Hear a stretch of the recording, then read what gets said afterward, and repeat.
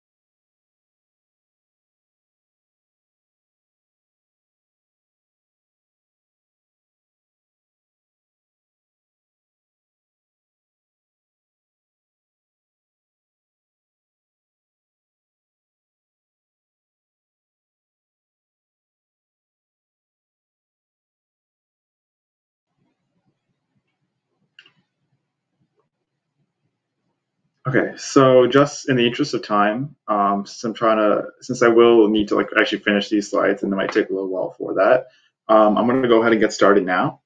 And thank you guys, like once again, for the people who joined in. I know a lot of people just joined in.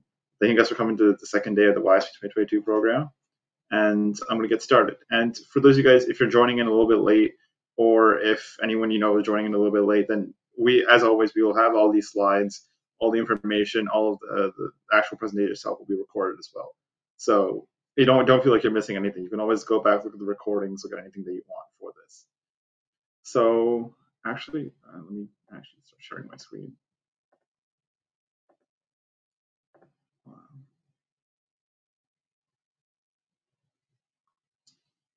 Okay, let that load it.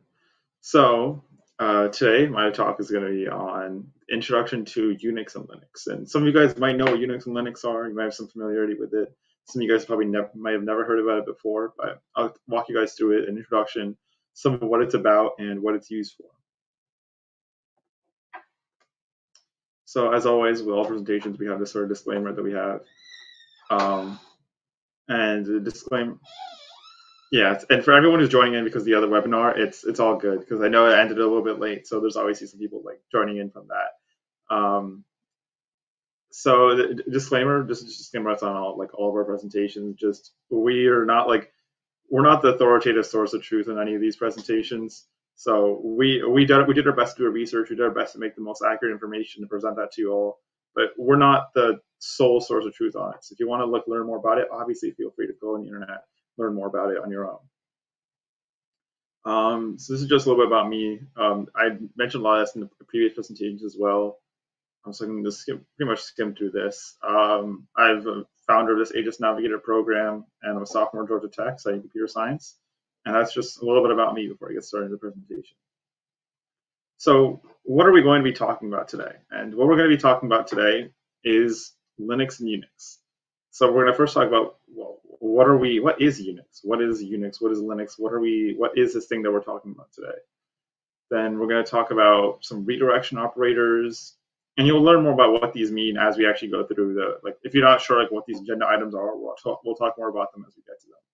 Working with directories and files, text manipulations, some more like advanced forms of that text manipulation, and some flow control stuff, which you might be familiar with from the R-script presentation as well.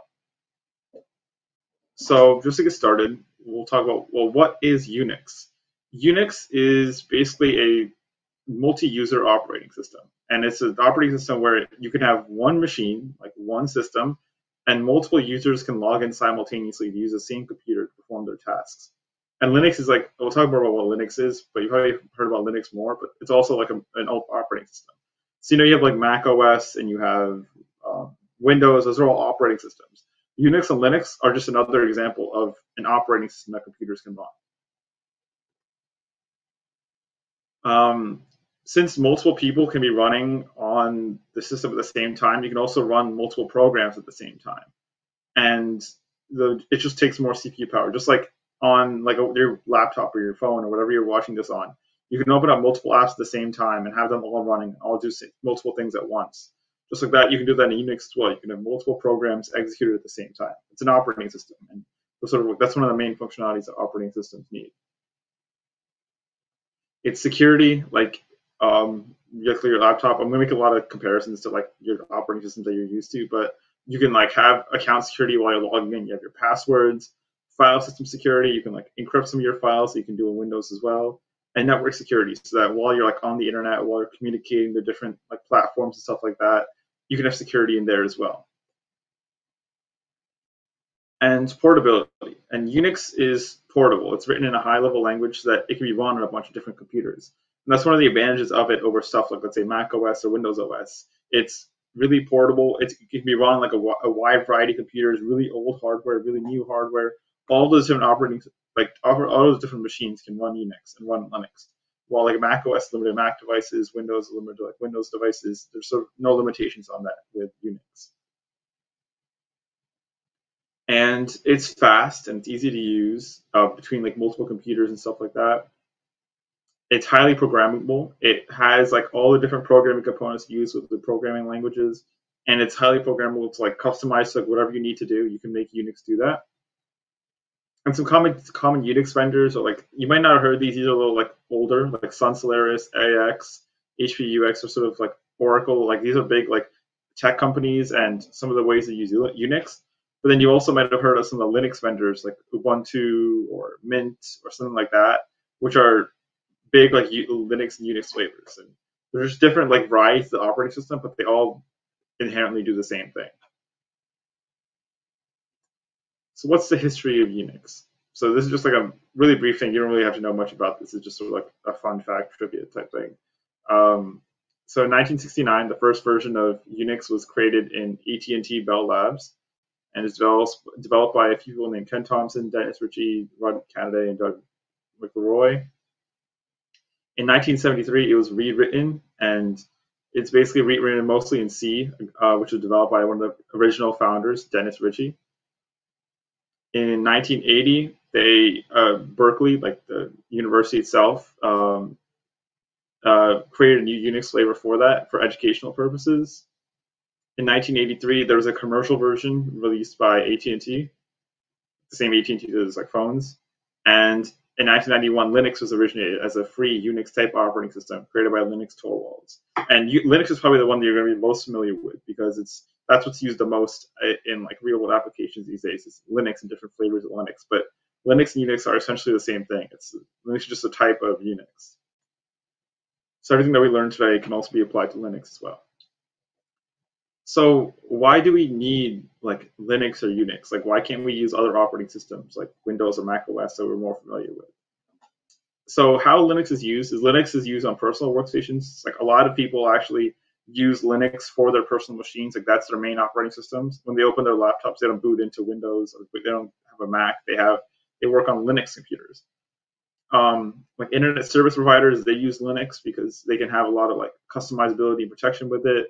Like print servers, like actual like hardware and servers that applications run on, in most like companies or anywhere that you go, these servers are going to be run on Linux, because not only is it like compact and not only easy to run, it's like really lightweight as well. So it's really great for servers. And turnkey systems are just like another type of like server. And why do they use that? It's because, well, first of all, it costs less. You don't have to pay for a Windows license. You don't have to pay for a Mac computer. It's free. So that's why a really big advantage of it. It's stable, it's reliable, it's extremely powerful, and it's open source. And the thing with that being open source is like people can create whatever they want for it. So companies, if they want to make their own like specific instance of Linux, they can make that because it's all open source. They can customize it to however they want. Mac OS and Windows OS, you don't really know what the source code of it is. So if you want to debug a problem, you have to go to Windows or go to Mac for it. Linux, you can do everything on your own, and there's such a big community around it. So one of the next things we're going to talk about is the Unix file system. So with every operating system, you obviously will need somewhere to store files or some way of storing your files. On the right, it's a little outdated of a screenshot, but it's sort of a good example of how the sort of file system compares to the one that most of us are used to. So what a file system is basically the collection of files on a partition or a disk. And a partition is just like a container of files, and it can span your entire hard disk, for example. So in Linux, we have what's on the, in Linux or Unix, we have what's on the left. We have the file system or directory that looks like this. And on Windows or something, then you're more used to what's on the right. You have like your My Computer, your C drive, your documents, downloads, other folders like that. And there's a lot of similarities between them, a lot of like parallels between them. So your Unix has a sort of root directory into it. As you can see at the top, everything is in this slash directory. You have like /bin, /boot, /dev, etc., etc., etc. And that slash is kind of like your C drive in your computer, because it contains all of your other files and all of your other directories. So just like your C drive in your computer has everything that you need to actually run your documents, your downloads, everything is in your C drive. In Unix, everything is in your slash directory. And each one of your file systems has no sort of dependency between the other.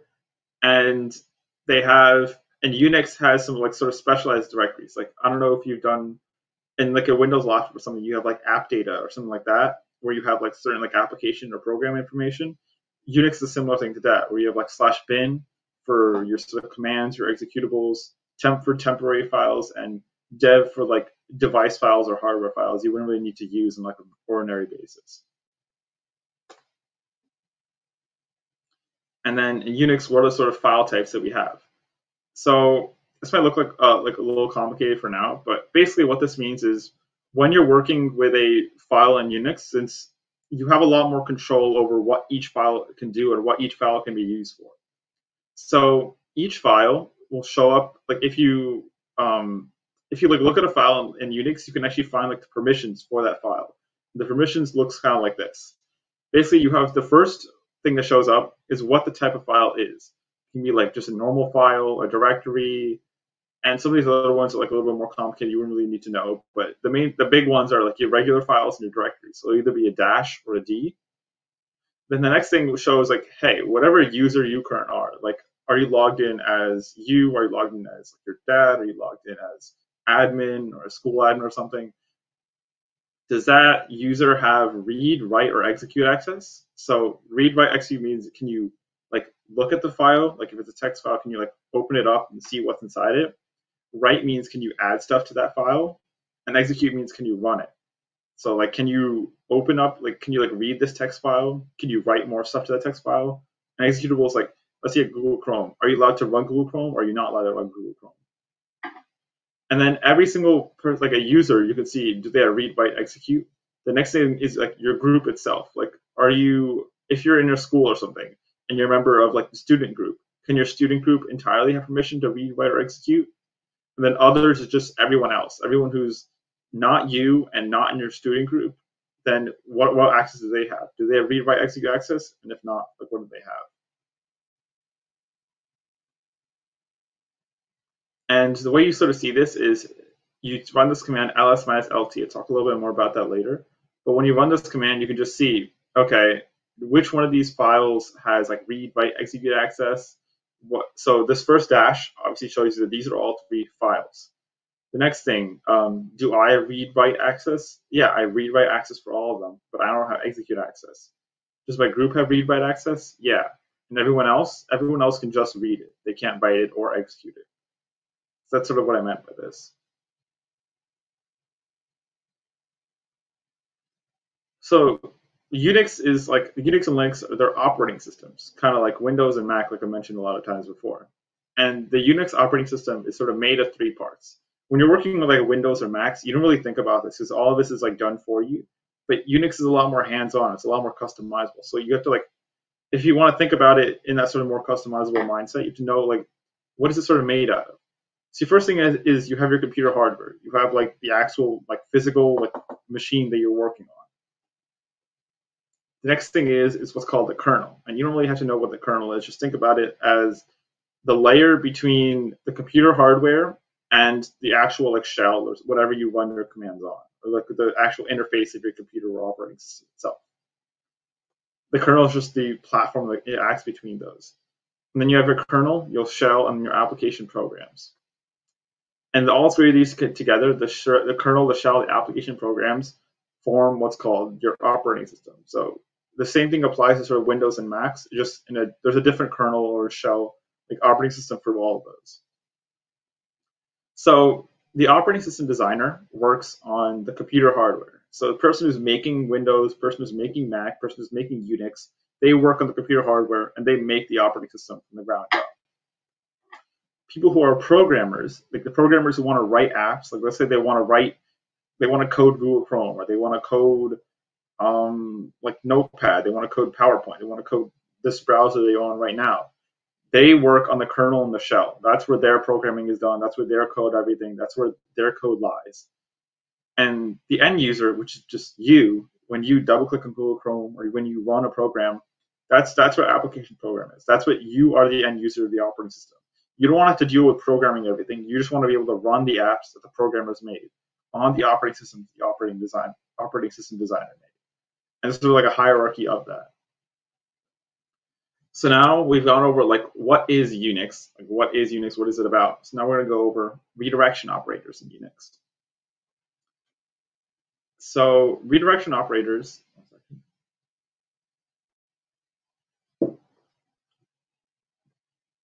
So redirection, all these operators are basically commands that you run in Linux. So Linux, unlike a lot of different operating systems, I can actually show this right here. It's not really like there's no like interface for it. But you can get graphical interfaces for it, but a lot of it is done just by commands. And commands is how you do everything in Linux. Everything in Unix and Linux is just done by typing in commands and having stuff happen. So I'll talk more about this later, but like let's say this is a sample place where you can like run some commands. Like let's say you want to run ls, like the command that I talked about before, or ls minus lt. I'll talk more about what these ls files, like ls command does, but essentially this lets you, let me actually increase the font for this. Appearance, font.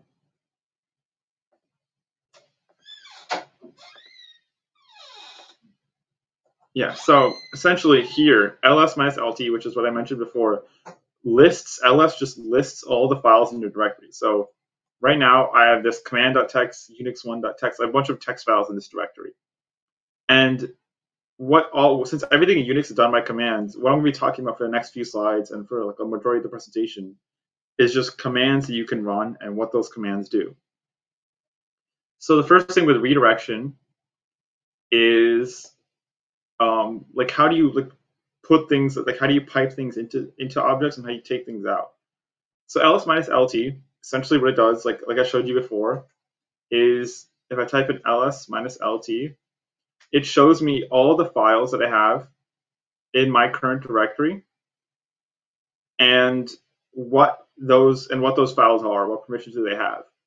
And let's say I want to put that file into something. Like I don't want to like just look at it on my command prompt. I want to put it into a text file. That's where this command goes. So ls minus lt, then this greater than symbol into a new file, puts whatever this output is let's say ls minus lt greater than symbol into, let's say, file 3, then cat, which lets me like read a file, file 3 shows me whatever I just looked in. So it took whatever output came from this command and then piped it, sort of like took the output and redirected it into this file 3. And I can now see in file 3, there's all this new information that was from the output of that previous command. That's a lot of what these redirection operators do. They take input or output from a command or put them into a command, and they do different functionality based on that. So the next one is sort of input.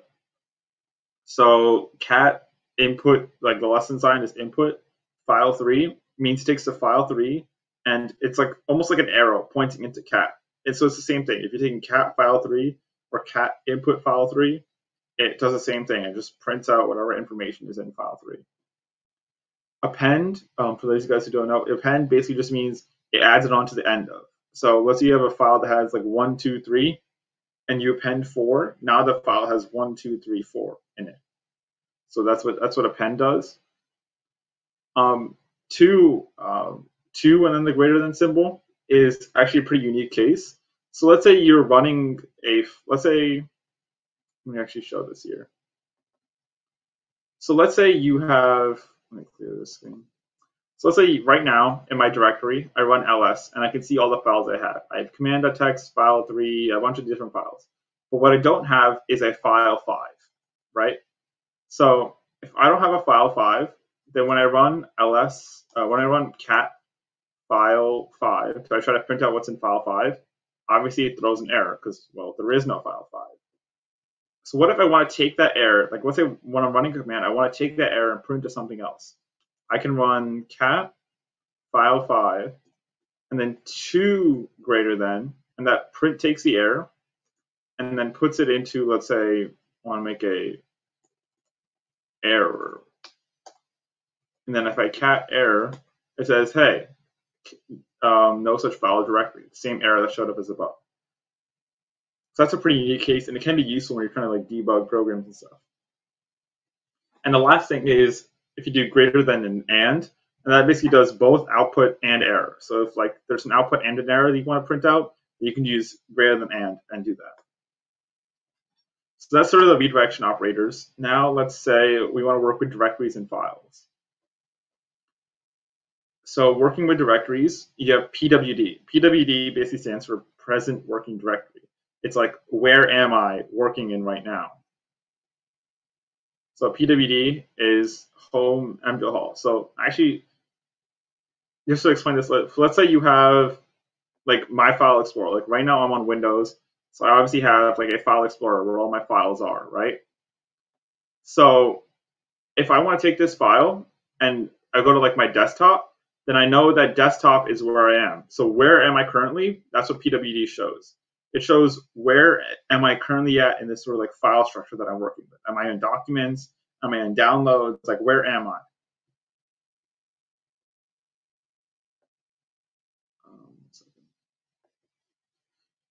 Make directory. So mkdir stands for make directory. And essentially what it does is just makes a new folder. You know, like usually like a right click, make new folder. That's what make directory does. And you can do like make directory, a prog, or make directory. It's case sensitive because like, you know, as when you name folders, you can have 2 folders with the same name. You can have 2 different folders that have like different capitalization. You can have program with all capitals and program with lowercase, and they're 2 different things. And then once you run ls minus lt to see like what files are there, you can have the new directories show up. Remove directories lets you delete folders, so you can make a directory and then remove it afterwards. And then rm minus r, it's like similar to, it's like remove recursively, so it takes the rm minus r basically, instead of just removing the folder, it removes the folder and everything that was in the folder as well.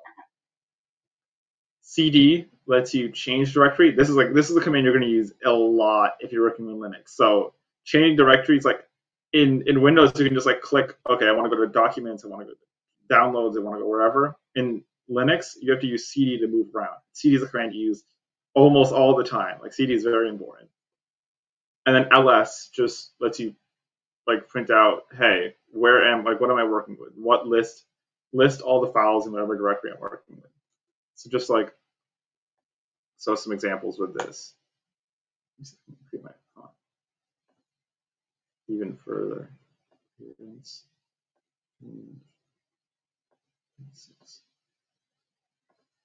want to make sure my font's big enough for you guys to see. So let's say I run ls. I have a bunch of just files right now. Let's say I make directory programs. Now, as you can see, programs is in blue because it's a folder. The folders, at least in this instance of Linux, show up as blue. So now, if I want to say I want to go into programs, change directory, and the name of the folder, programs. And now there's nothing in here because I'm in programs. So now I can go cd. If you want to go out, you do cd ... and that goes out one. So you can go into a folder with cd and cd ... to go out of the folder. And now I'm out, and I can just say I want to get rid of this. I misspelled it or something. rmdir programs, and it's gone. So that's sort of like the ways you can manipulate files and create new folders and stuff like that. Now working with files. Before we were working with directories, now we want to work with files. So touch. Touch is how you make a new file. So touch file one basically makes a file called file one.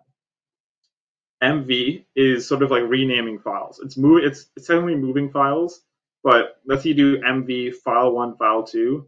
That will basically rename file one to file two.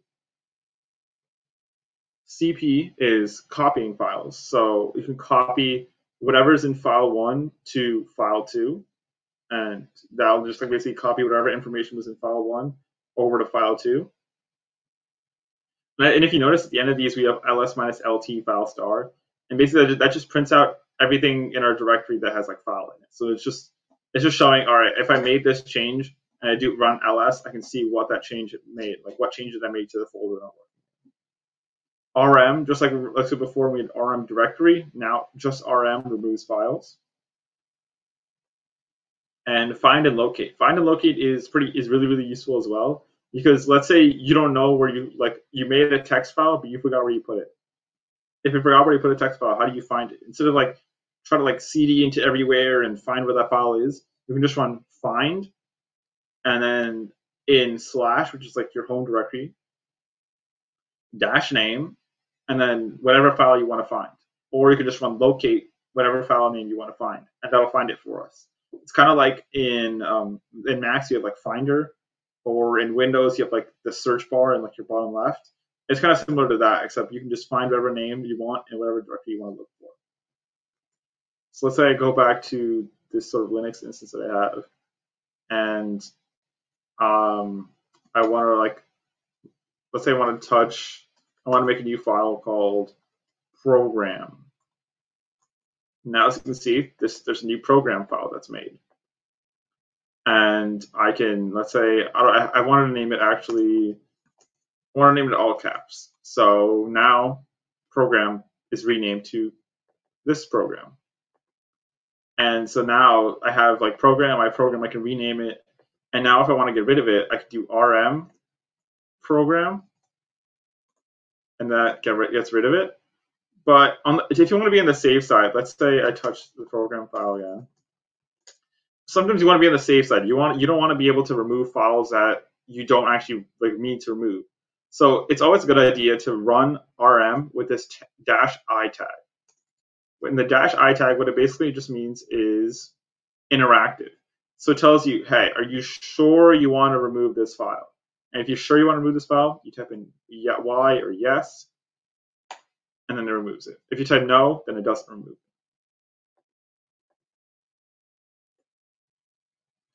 So now we're going to talk about text manipulation. So now we can make files, we can make directories, we can move around and stuff like that. So now how do we make text files? How do we actually do some text work with this?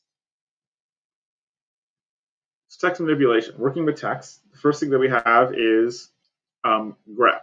And grep is very, very useful in Linux. It's one of the commands you run the most when you're running these commands. And grep, it stands for Global Regular Expression Print, which sounds really complicated, but the actual functionality of it on a basic level is pretty simple. So grep basically just finds instances of whatever you're trying to find in a file. So let's say you have like a text file with a bunch of different words in it, and you want to find your name, or you want to find a specific word. And normally you run like Command F or something like that on like a Windows or a Mac to like find something in a file. Well, grep lets you do that as well. Grep lets you take like grep, whatever you want to find. Let's say you want to find Unix in this file called unix.txt. Then I'll look everywhere in that file and find whatever instance of Unix that I want. And then these sort of like parameters you can add. Almost every command in Linux has these sort of parameters on it. Whenever you see a dash or a dash dash, that tells you it's a separate parameter you can add onto it. And -I, what that does is it lets you ignore case, because this is usually case sensitive. So if you have like Unix spelled with all capitals, then this wouldn't show it, but -I would show it. -L lets you print out like file names. So instead of like looking for text within a file, lets you search for files within like your directory. And grep basically just lets you search text in files. WC is word count, so that's like pretty self-explanatory. It gets you the word count of a file. Then you can add like the parameter -L to the number of lines, -W for the number of words, and it counts everything from like lines, words, and characters. Sort lets you just sort files. So sort unix.txt basically sorts the contents of the file in alphabetical order and like line by line. And then sort -R just does the same thing in reverse. It does in reverse alphabetical order. Unique, well, that's pronounced unique, but it's like basically what it is it lets you get the unique lines in the text file. So unique unix.txt prints out all the unique lines. So you have like, hi, my name is Mayar. Hi, my name is Mayar. Hi, my name is Joshin or something. Then that lets you, that just says, it removes all the unique lines, only prints each unique line once. So if you have a bunch of names, you want to say, hey, how many unique names are there actually in this? Then it actually just prints out those names, those unique names right there. And then unique -D only prints out duplicate lines. So it does the opposite of it. Instead of only showing the ones that show up once, it shows up only the ones that are duplicated multiple times. And then unique -U is the same thing as unique. It's just if you want to add the -U to like make it more readable or something. And then cut is a little more complicated, but what it essentially does is something I'll show you guys more what it does. It'll make more sense when like I'm actually showing an example of it.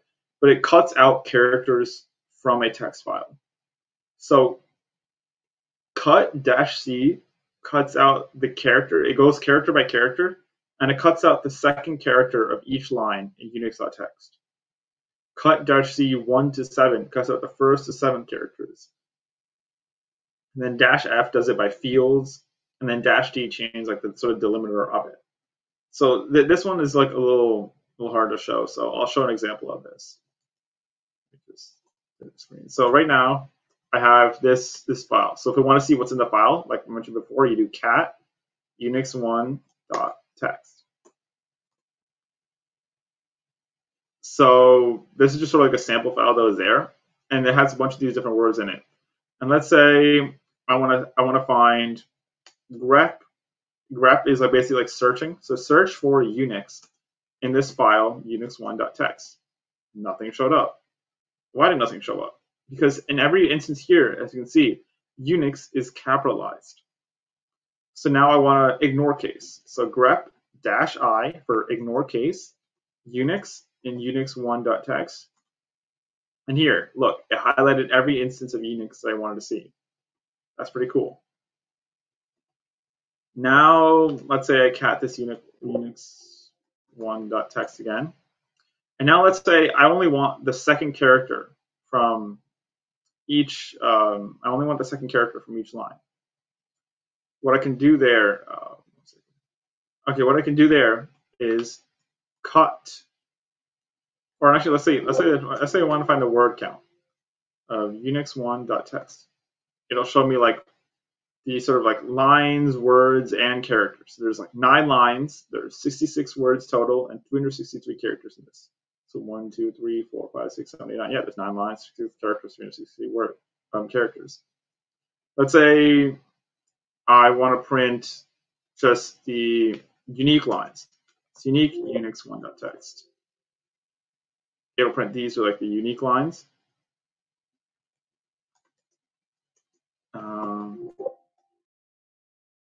And then let's say I want to cut. So let's say cut -c to Unix.text. What this does is cuts and the second character from Unix.text, and it prints that out. So you see it's n space, n space, n space. Why does it do that?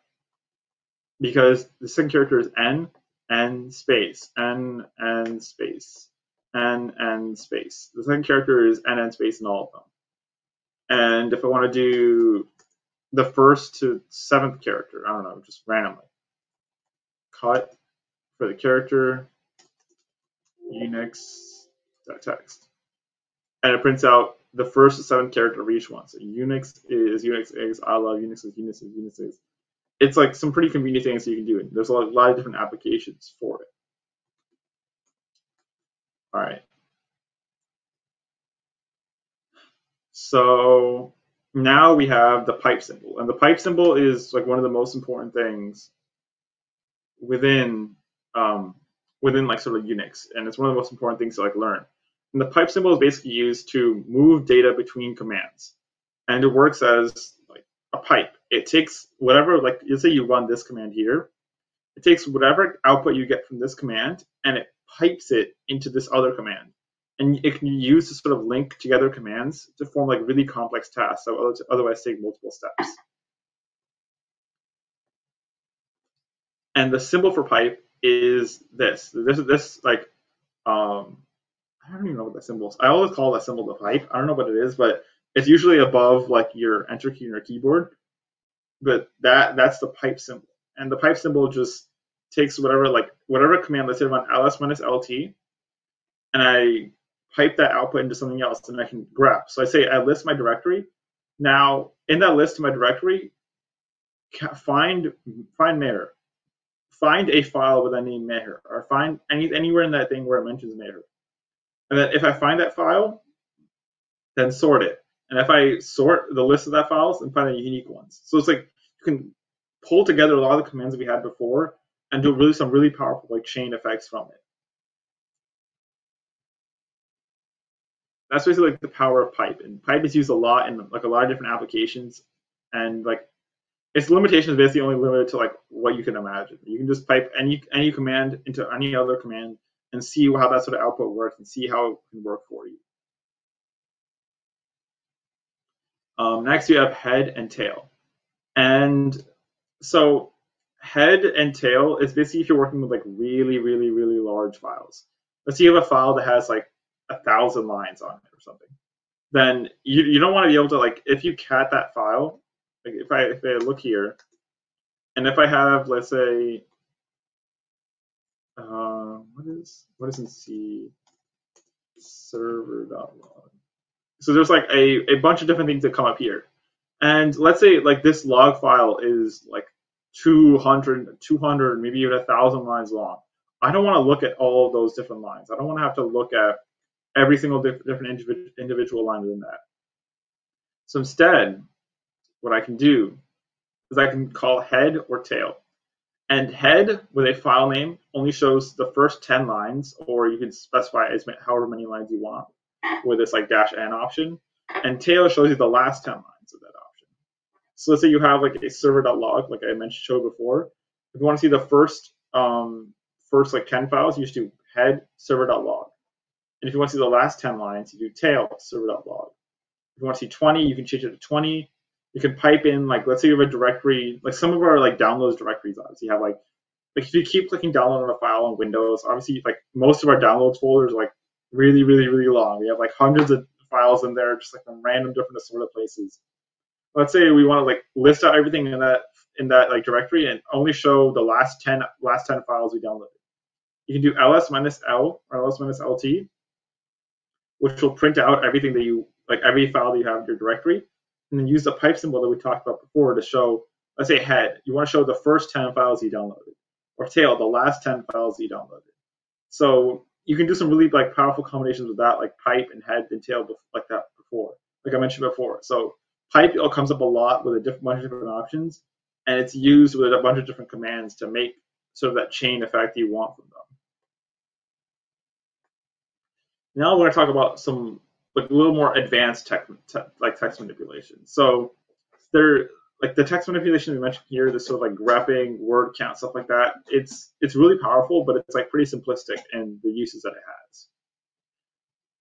Now we're going to talk about some really, really powerful stuff, and this is stuff that I'm going to mention this later on as well, but it's not really stuff that I can like teach within like the 20 to 30 minutes that we have here, but it's stuff that I think is really important to look at. So the first thing is SED, which is a streaming editor. And it's a way of editing text for really, really large files and really, really large data sets. And it applies rules based on what's like called a stream of data, which in most cases is just a line of data. And it applies it once per line unless we use this global argument. And it's useful for like these sort of like complex find and replaces that you want to do. And this is like a disclaimer, like the streaming editor SED does not actually change the file that you're looking at. It does not change the content of the original file. Like if you run SED on a file, it doesn't actually do any changes to that file. It only prints out whatever changes would have happened. So I'm going to show a bunch of different operators, and the way you run these operators is single quote s/, and then you can like show however you do it from there. So SED, and then in single quotes, this is the expression you're doing. So SED does these changes based on the expressions that you provided. So s/, it tells you that you're doing a substitution. You're basically doing like a find replace. Like when you do Control F on your computer and you find the information, you can replace it there. That's essentially what this is doing. So this is saying substitute. So S stands for substitute.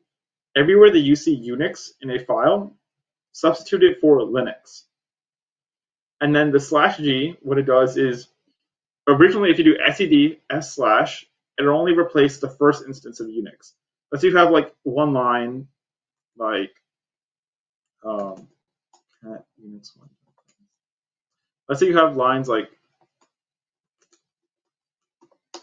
lines like here, where you have Unix like 2 times, or Unix with 2 or 3 times in them. And you want to replace every single instance. You don't want to replace only the first one. And that's what /G comes in. It does it globally. It applies it everywhere on that line. And SED for like s/Unix, what this 2 does is it only changes the second instance of it.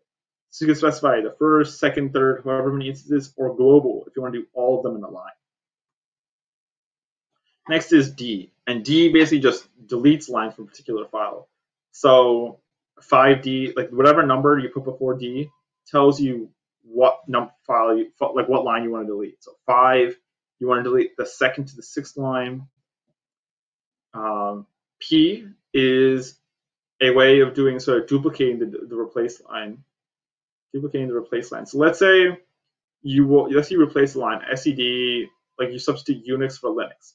What this P operator does is it prints that duplicated line 2 times. It has some sort of like niche use cases. It's not really used all that often, but if you want that functionality is present.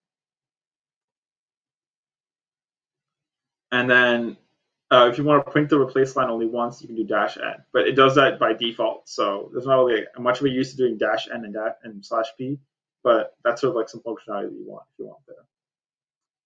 Let me actually show some examples of this. I think that would help out.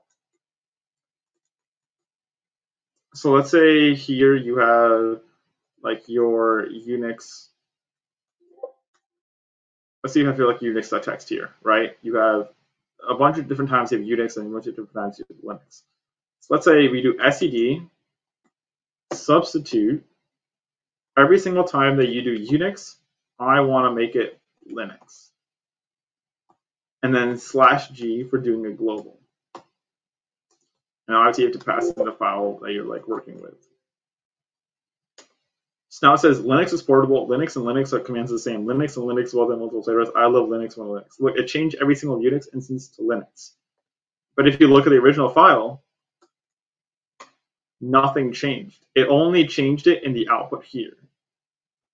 And then the same thing applies to, let's say, I only want to do a second instance, then it only does a second instance. So there's some really powerful stuff you can do with that.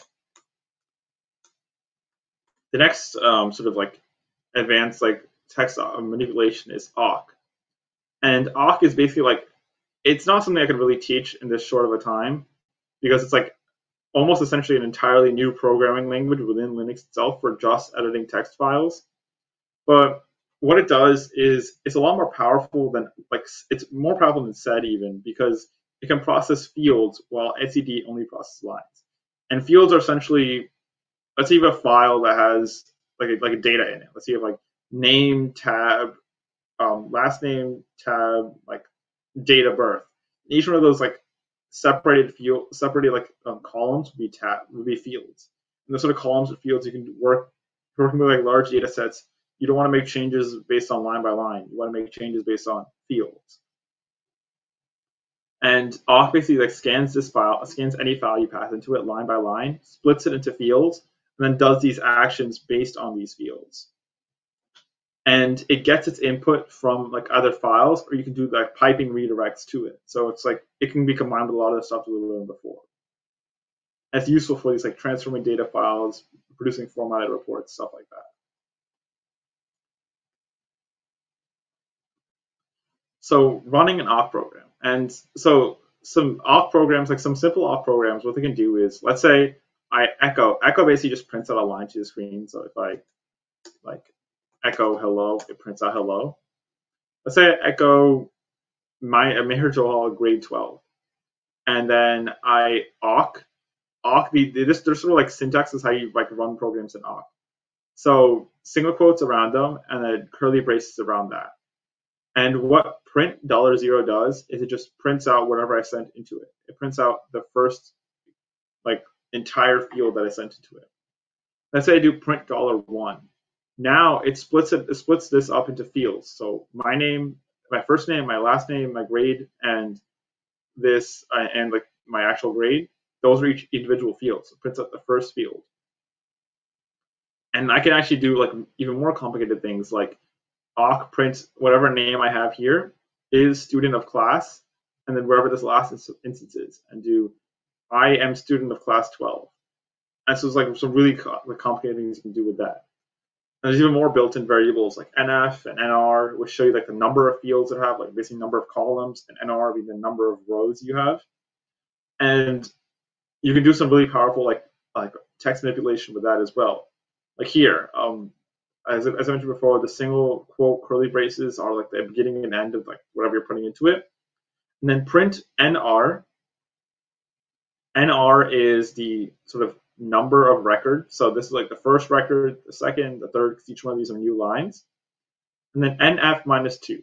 So nf minus 2 takes a number of fields or columns, which is how many fields show up here. So you have 1, 2, 3, 4, 5, 6, 7. So you have 7 fields, and you want to print out minus 2.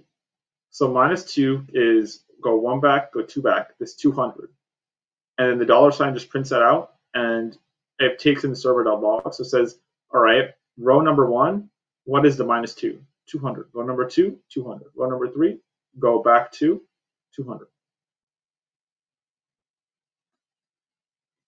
Like I mentioned before here, like we have the different fields. 1, 2, 3, 4, 5, 6, 7. Each one is separated by a space by default. And you can print out these different, like, you can print out the different like number of fields, number of rows. Like nf minus 2 takes this second one back, so 7 minus 2, 5. Gets just 200. You can print that out. So some more examples with awk is that you can print like dates. You can, let's say you print out $2. $2 prints out this entire like big complicated thing as like the date and the time. We only want the date. You can actually pipe different awks into each other and say, all right, $2, this second like space separated group. -f is basically just, let's say you only want this first one. So you take this $1, whatever this first instance is, you set the delimiter to be like the field space, like instead of separating by spaces, you separate by colons. And $1 says, all right, everything before this first colon, which is a date, now has this like left bracket in it. You want to get rid of that? You can pipe it in again into like SED. So you can like combine a lot of the things that we talked about before into like one giant command, and that substitutes every single left brace for a blank space. This double slash is meaning a blank space. So you first awk away this entire like first field. You take everything from the left of this colon, and you substitute all these braces for blank spaces. You end up with this really nicely formatted date. So that goes to show there's a lot of different powerful functionality you can do with this. And the last thing we're going to go over is sort of conditional flow control. I talked about this when I was talking about the R script. So if you want to like learn more about it, you can go to that slide. You can go to that like presentation as well. But flow control is essentially like if-else statements. Like how do you, when you're writing like code in the shell, how do you do these sort of like if-else functionalities for that? So let's say you have two variables, A and B. A is 10 and B is 30. Actually, want to see whenever A is equal to B, then print out or echo A is equal to B. So A and B obviously are not equal. 10 is not equal to 30, so nothing will print out here. Next, let's say you have 10 and 30. You can say, all right, if A is equal to B, then say echo A is equal to B. But let's say you want something else. You want to say, if that isn't true, then what do I do? So you do if, then else. And then else lets you choose that separate functionality for it. So say if they're equal, then print out A is equal to B. Else, or like otherwise, echo A is not equal to B.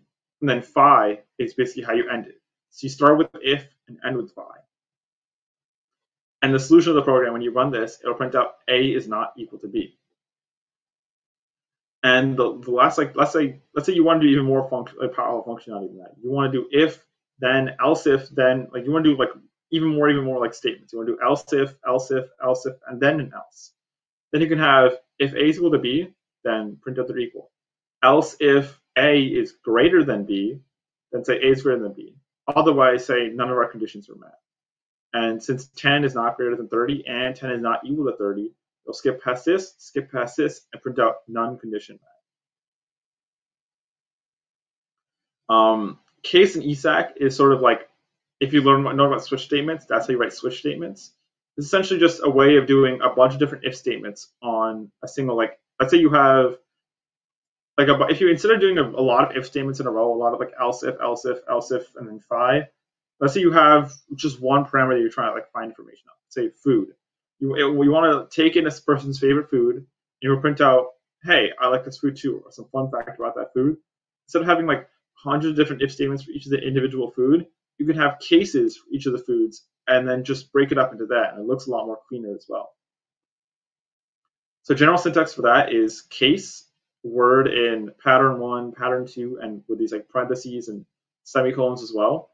And then ESAC, like if you notice, like if end with phi, because phi is if backwards. Same thing, case ends with ESAC, because ESAC is case backwards. So like I mentioned before, instead of having an if statement, like if food is soup, print out soup is good for health. If food is pasta, print out I love pasta. If food is pizza, print out pizza's pie is quite tasty. We can just take in this food as a case, and then for each one of these different cases, we can say, all right, if this food is pizza, then we do this. If it's pasta, do this. If it's soup, do this. Then end with ESAC. So now that the food is soup, it'll go to this case and say, all right, soup is good for your health. And then just like with any other programming language, we have loops as well. So like a lot of this is similar to like a lot of this different stuff that we're talking about in terms of like in other like lectures as well. So I'm just gonna go over like the syntax of how you do them in Unix. So you have like while, whatever expression that you want. So if you want to do equal to, not equal to, greater than, less than, greater than or equal to, and less than equal to, it's not with like the same like caret or symbol signs, because we know those are used for like redirection. So if you want to do those, you have to use these -eq, -ne, or whatever one of these options you want. So you can say while $a is the value of this, while a is less than 10, do this. Otherwise, once that's done, then you're done. So a is 0 and a is less than 10. So while a is less than 10, print out a and add 1 to a. So do 0, then add 1, then 1. Then 1 is less than 10, that adds 1, goes to 2, 3, 4, 5, 6, 7, 8, 9. But then 9 is less than 10. But once you add 1, it's not less than 10 anymore, and it's done. Same thing with your for loops. So you have if you go with a variable in a list of numbers, let's say you have for var, which is just some random like dummy variable, in a list of 5, 6, 7, 8, and 9. If you want to print out all of these numbers instead of going echo 5, echo 6, echo 7, echo 8, echo 9, or if your list is like hundreds of variables long, instead of echoing each individual one, you would say for variable in that list of numbers, then do echo whatever printout is there, and it'll go through this entire list. And once it's done, you should put the done there, and it'll end that loop there. So just to show some of that stuff off in this like short amount of time that I have left, let's take a look at some of like the if-then conditionals that I had mentioned before. So let's say here I paste in some like the code that I had from the slides. 1 second.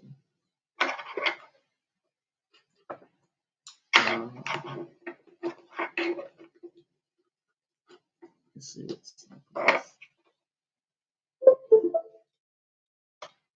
okay, so let me paste in the code here. All right, so I have the code that I had in the slide. A is equal to 10, B is equal to 30. If A is equal to B, then say it's equal. Otherwise, if it's greater than, say it's greater than. Otherwise, no condition met, end with fine.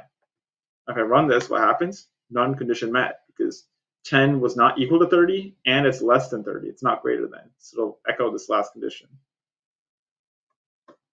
And the same thing can be applied, like, let's say we look at like some of the loops as well. Show you that like the code actually works. If I like a while loop where I say A is in 0 and while it's less than 10, I keep adding 1.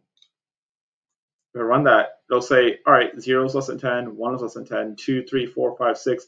It'll keep adding 1 each time until it gets to 9.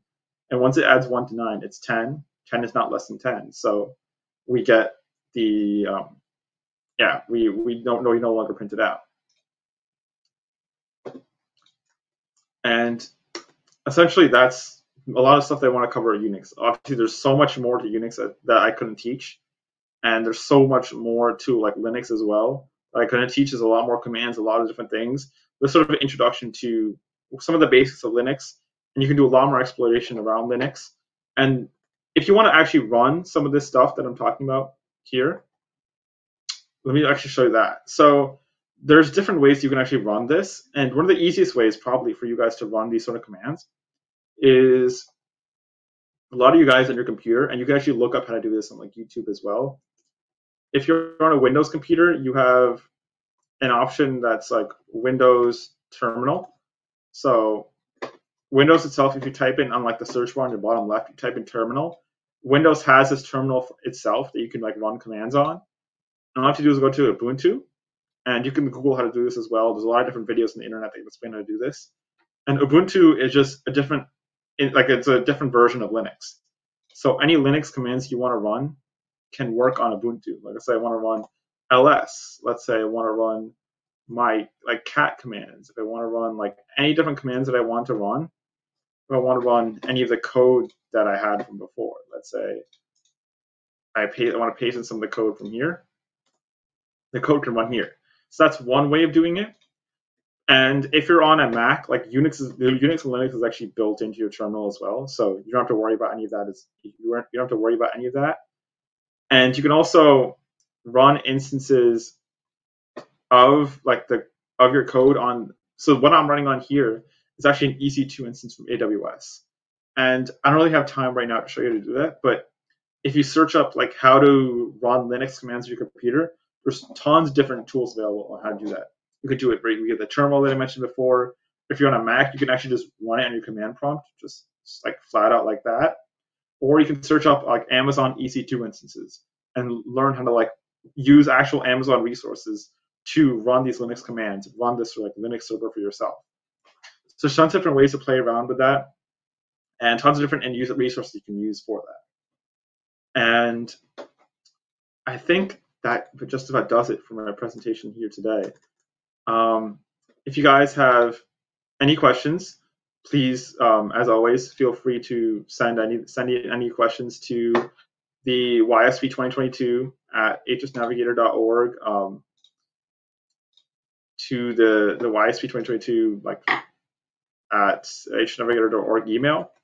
And if you don't have any more questions, then we'll end this here for today, and we'll move on to, if you guys will meet me in the next webinar, we're going to be talking about some really cool, useful websites just for a few minutes, and just some really cool, useful websites you can use to protect yourself, some cool PDF tools you can use, and just some really fun websites to play around with in your free time. So that's it for this webinar for today. I'll let you guys go, and we can meet in the next webinar, which is our alumni panel and web tips. But today it's going to be web tips.